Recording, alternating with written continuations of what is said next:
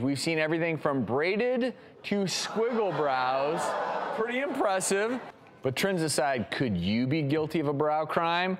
From over-tweezed to maybe a little under-groomed? Today we're going to solve these crimes. Woo! That's right, it's time for an ambush brow crime makeover. We're picking 2 audience members, and yes, those cops, those brow crime cops are coming after you, audience. Oh! All right, so these ladies are going to go backstage to meet up with Tanya. Hey, Tanya, I know you're getting prepped, but I want to ask you, what's the biggest mistake people make when they're trying to shape their brows? They don't understand what their natural shape is, and they don't fill the brow in first before removing the hair. Dr. Batra is backstage with the brow gal, Tanya Crooks.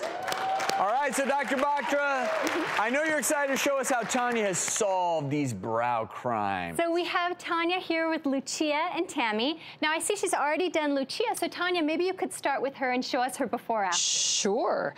Lucia has a thicker, fuller brow, coarse hair. Now, the thick brow is in fashion right now, but it's not for everybody. But what we want is a great shape for each person's face to really bring out their natural features. So brows fall into 1 to 3 categories: an arch, an arc, or a straighter brow. Not everybody has an arch. How you know is by looking at the brow and lifting up gently. If the whole thing lifts up, like Lucia's does, that is a straighter brow, and you can see it's a little bit more straight. But what we did, we balanced the brows. We had a lot going on and a lot, you know, of different sort of shapes happening. So we evened them out, trimmed them, tweezed them, filled them in with the brow gal pencil, and then I used highlighter, a little gel to set. Lucia, would you like to see your before afters? I would. I'm so excited. He's so excited. Wow. Oh, that's beautiful. Right?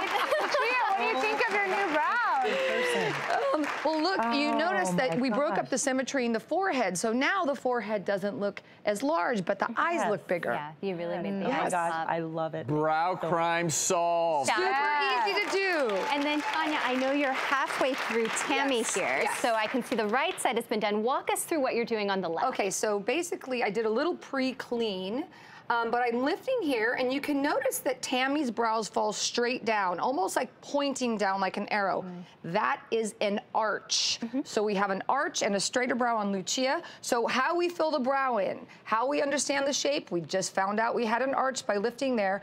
Now, if you take the pencil where the nostril meets the nose and go straight up, this is where we mark. Remember when I spoke earlier about brow GPS?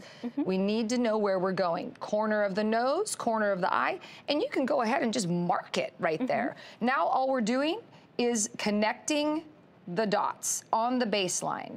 So with a very sharp pencil and hair-like strokes, we're just having point A meet point B on the bottom. This is what you were talking about at the very beginning about people actually tweezing before they fill in. Here you're actually doing your landmarks, filling in first. Filling in first. So now we've outlined the brow, and we're gonna go back in any of the low spots and just fill with a very sharp pencil and hair-like strokes and blend.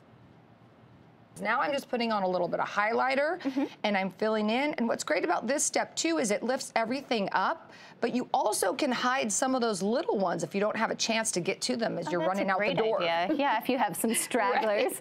So and then a little clear brow gel to set and hold. Beautiful. And look how easy that was. And so Tammy, would you like to see your before after? Ready? Yeah. Wow.